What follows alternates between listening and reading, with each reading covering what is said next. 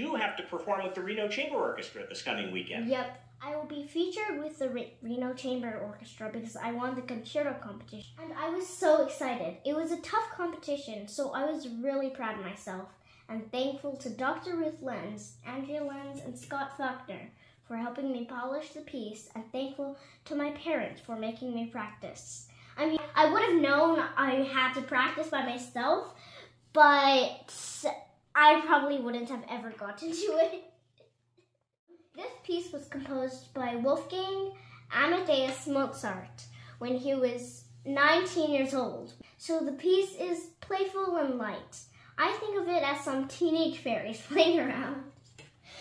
But it's a challenging piece. I imagine you've had to practice that a little bit too.